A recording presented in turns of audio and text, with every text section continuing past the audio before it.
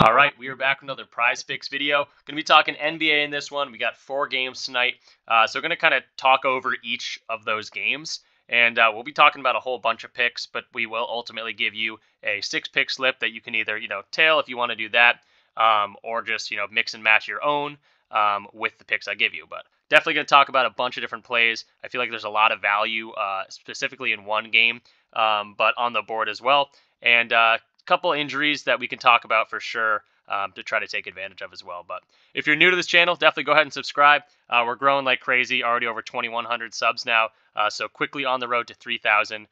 Just a wild ride. Also, guys, you are super helpful. Looks like the Discord should definitely be a go, so that's something I am working on. I will say I don't know too much about the platform itself, but I will be learning about it in due time, and definitely get that up and running for you guys.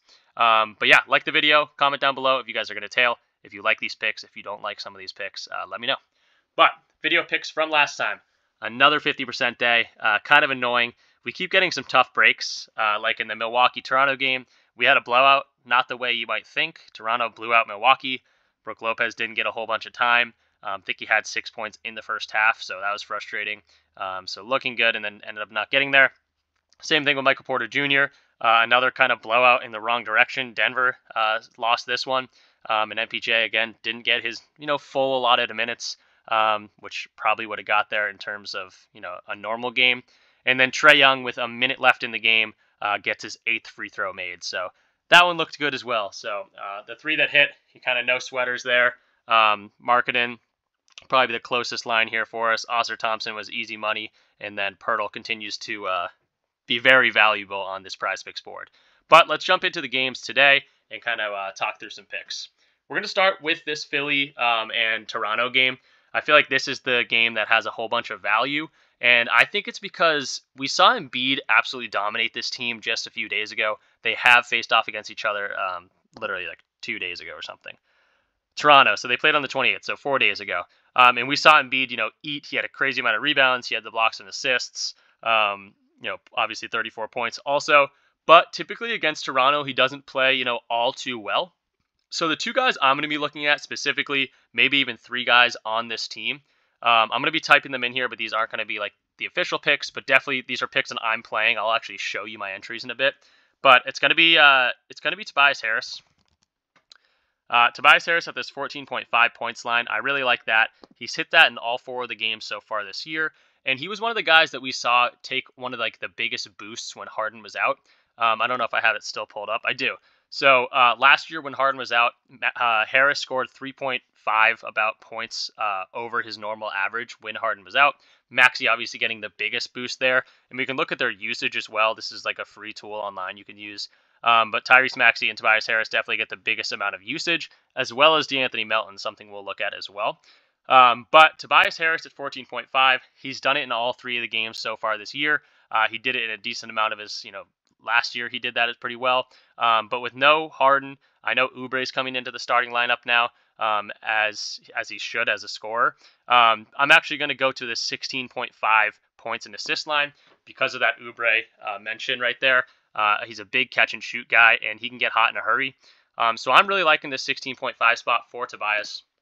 And then for Maxey, just going to keep it simple for him. Points, rebounds, assists. He hasn't had less than 40 all year. And this might be Tyrese Maxey, guys. He might be an all-star, very, very fun player to watch, fast player to watch, exciting player. And he does it all. And again, he did this. He got 47 points, rebounds, and assists in a game where Embiid had like 34 and 15. And Embiid had some assists as well. So definitely a good spot for Tyrese Maxey. This will continue to rise, I assume, up during the year. But they haven't caught up just yet, so definitely take advantage of Maxey there at that spot.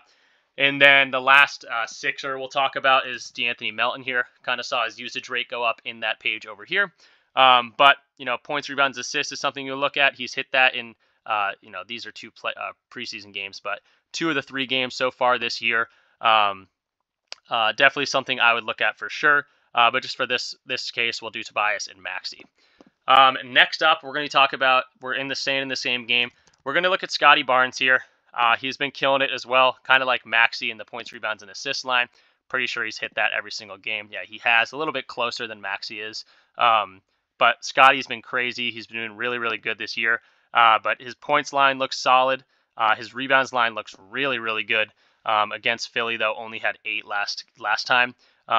And so someone definitely I would take for sure. I'd probably be looking at his points, rebounds, and assist line just because I think he can, stuff the stat sheet. The only thing is Siakam didn't have a great scoring game in that game against Philly just a few days ago, which is another reason maybe his rebounds line. But definitely something on Scotty is going to be valuable. I'll go ahead and put in his points, rebound, assist line and throw it in there just to kind of show you guys. And then the next guy for Toronto we're going to be looking at is going to be Jakob Poeltl again, someone we talked about a lot this year in our video picks, but 18.5 rebounds, points, and assists. Something I'll show you on his outlier page real quick. If I can get it up. Oh, I got to go to the right game. But he started out the year slow, had a few games where he had foul trouble, fouled out of a game. But 2023 as a whole, he's gone over this points, rebounds, and assist line in 4 of the 5 games. Or I guess that's rebounds and assists, so maybe look at that. But points, rebounds, assists, 3 of 5 games. Again, he fouled out of one of these games, only playing 18 minutes. But another injury news, potentially no Precious Achiuwa. Let's see what they said. Doubtful for tonight. So they're very thin at the center/forward spot anyway. So we could see a lot of Jakob Poeltl with no Achiuwa is huge there. So he's kind of their only really backup center other than Siakam, I guess, can slide into that spot for sure. But should see a lot of Jakob Poeltl, and this should be a good spot for him. So 18.5 points, rebounds, and assists. You could look at his first half as well. Something he's gotten, I think, almost every game. Even the one with foul trouble, he plays like 2 more minutes in the first half than in the second half, or he has so far this year. But yeah, he's hit it in the past 5 games, this 9.5 points, rebound, assists in the first half. So that's something I've also played for sure. And then to finish off this game, let's go to Dennis Schroeder. Until he, proves me otherwise, he's been a facilitator on this team. We just saw them absolutely kill the Milwaukee team, that new look Milwaukee team. But let's look at his assist line. 7.0 just seems too low. Kind of rhymed. That was funny. October 25th was the beginning of the season for them. He's done it in all 5 of these games so far. So he looks really good. He's someone that can score a bit too. 12.5 is his points line. So I'd probably be looking at his points, rebounds, assists again, potentially. Maybe just his assist line. Let's just go with his assist line to show you here. But I've pretty much already submitted something exactly like this. So this is kind of a great, game if you're going to be watching this game. Fun bet to go for that slip. But Schroeder, Poeltl, Barnes, Maxey, and Harris, I think you could mix and match different lines for them. We talked about first half lines for Poeltl, but definitely something to look into for sure. And then for the later games, there's just not a whole lot just yet because Zion and Brandon Ingram do not look like they're going to play. Ingram actually is questionable, but Zion is ruled out. So I'm not seeing any Pelicans lines. Okay, looks like they just came back on the board, which is good to see. You could definitely attack, CJ McCollum, especially if Ingram doesn't play. Let's see if Ingram's on the board. He is not, but he's questionable, and he looks like he potentially could play. So I'm just staying away from that game just until I know if Ingram's playing or not, because that's kind of a big boost for some people and a big detriment to others. But for the later slate of games, I'm seeing some value in John Collins. Actually, first half here. The only reason I'm hesitant in this bet at all, it would be like a home run bet if he wasn't going up against Orlando. So this 11.5 points, rebounds, assist line, he's absolutely crushed in 4 of the last 5 games. These are all like regular season games, but he gets like 16 plus minutes in the first half. Him and Lauri Markkanen get a lot of run in that first half. So a rotation play maybe here, but something I really, really like is John Collins in the first half. Only thing is Orlando doesn't give up a whole lot of points to power forwards / centers, and also not a whole lot of rebounds. So that's the only negative part of that play, but something I'll definitely be playing for tonight personally. Next up, we're going to be talking, I guess we'll stay in the same game here. We'll go to Markelle Fultz. I'm actually going to fade Markelle here. Let's go to, not first half, but let's just go to the full game here. Someone that hasn't really, I guess a few guys haven't really popped off just yet. I know Markel hasn't got a big scorer, but Pala we haven't seen have an amazing game yet. Wendell Carter hasn't had a great game just yet. But Markel's been under this points line in 4 of the 5 games. Again, he's not really a scorer, more of a facilitator. Definitely, he's had a weird career so far, but liking him in this spot. Maybe wouldn't touch his points, rebounds, and assists, but an under on his points is something I definitely want to look at. And then staying in the same game, do we have one more? Yeah, so it'd be marketing. Again, we talked about the Orlando matchup here, but really liking his first quarter play at 5.5. Marketing, something I really like. I think he's hit it in like 4 of the 5 games so far. But we talked about him. I think he gets like 12. I think he almost goes the whole quarter, that first quarter. So this is something I definitely look at. 5.5, something I've played. But then also just for the entire of the game, if I can get him alone. Marketing, 9.0 rebounds, looks really solid. Again, the matchup is tough here. And then 23.5 points, looks really solid.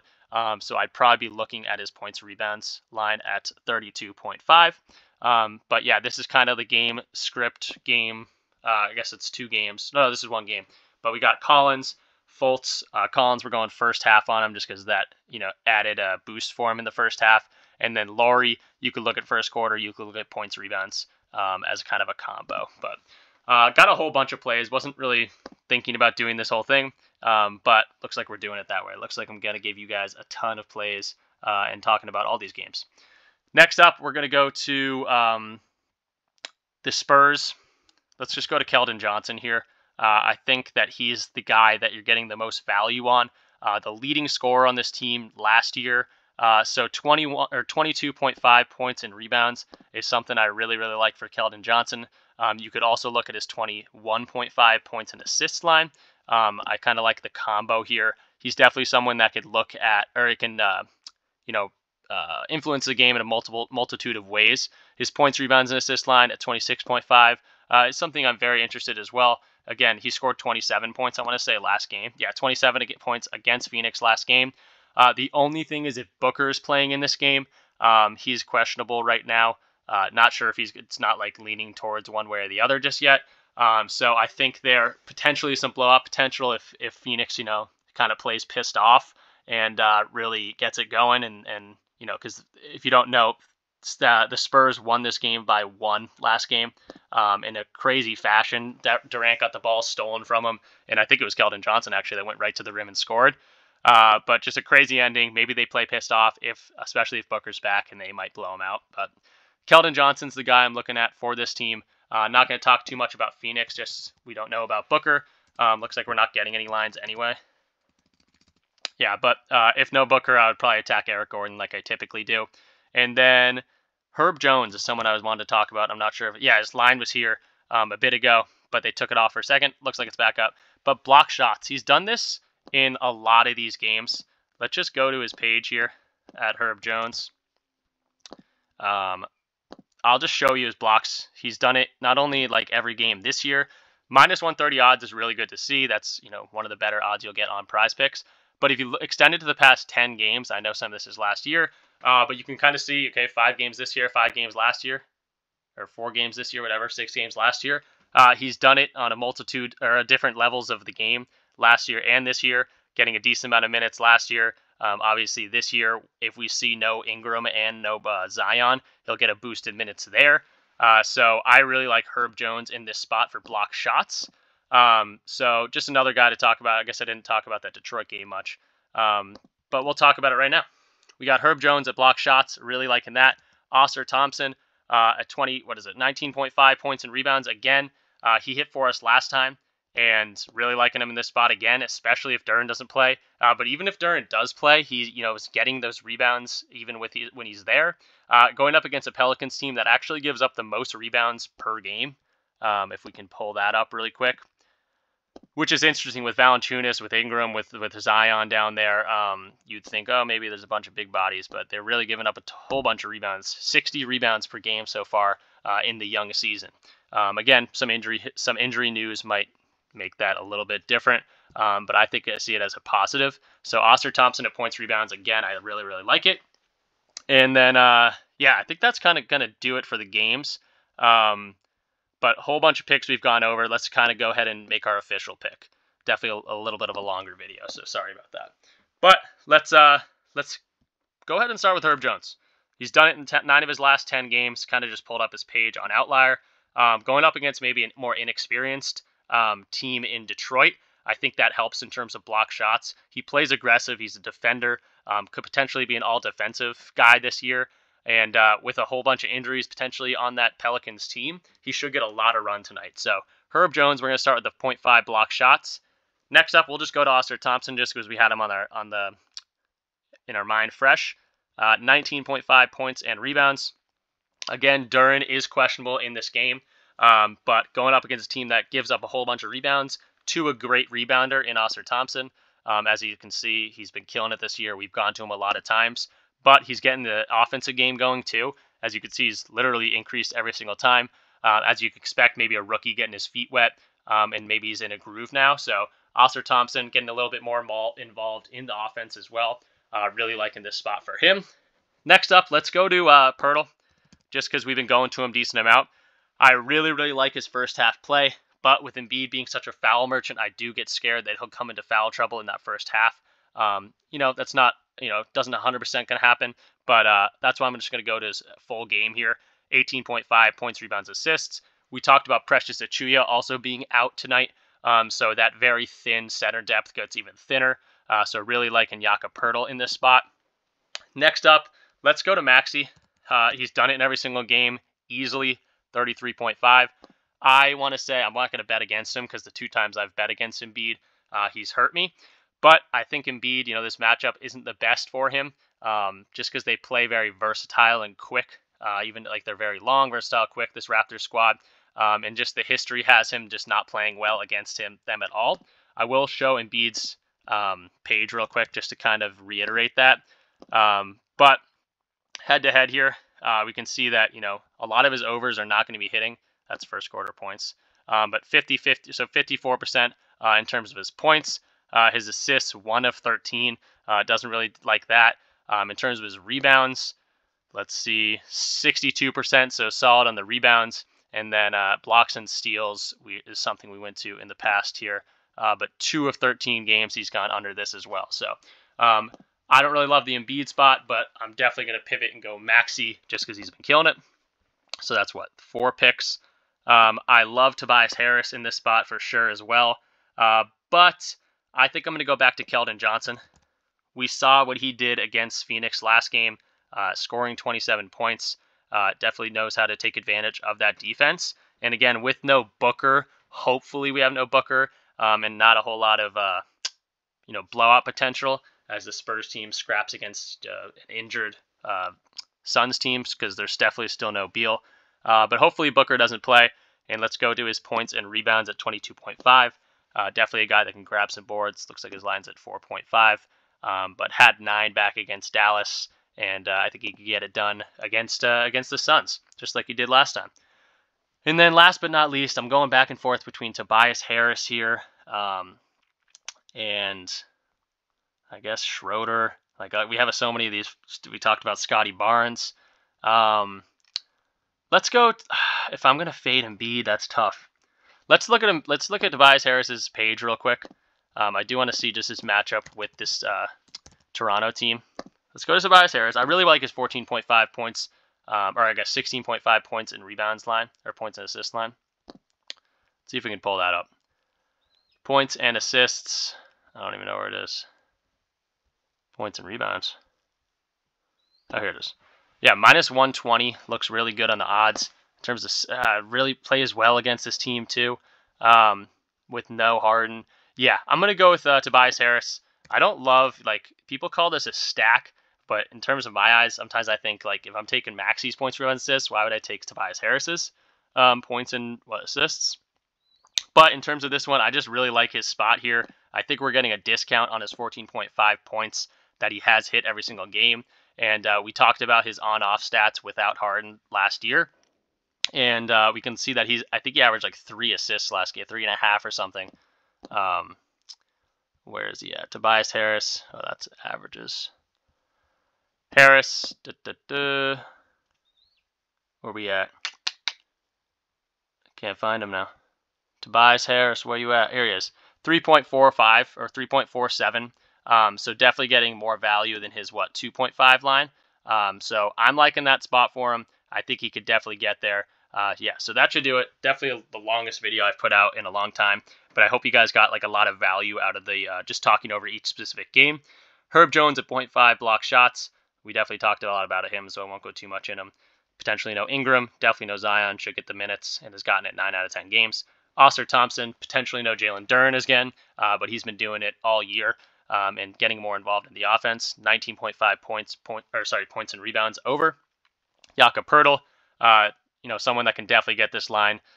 Looked at his first half stats, something we'd be interested as well, something I'm playing elsewhere. But we're going to his 18.5 points, rebounds, assist line again. We've played this a few times on this channel, and he's worked out for us. Tyrese Maxey at 33.5 points, rebounds, and assists. Really liking his spot here. He's been killing it, getting this line easily in all 3 of their games, whatever they've played so far. Keldon Johnson at 22.5 points and rebounds. He just scored 27 points against this Phoenix team. So kind of hoping no Booker on that one. And then Tobias Harris, 16.5 points and assists. Again, someone that can get there just in the points, but without Harden and with Oubre coming into the starting lineup, some potential for extra few assists in there too. So 20 for 500. Let's go ahead and place that together. That will do it for this one. I will try to quickly get out a Thursday Night Football video for you guys as well. So stay tuned for that. I might throw a few hockey plays in there as well if I find some really good positive EV ones on PrizePicks. But definitely just trying to continue to give you guys as many picks as possible. And hope you guys subscribe if you liked this video. And leave the video like always, just so more people can see it. And talk about it in the comments down below. But that's going to do it. Let's make some money tonight, guys. Peace out.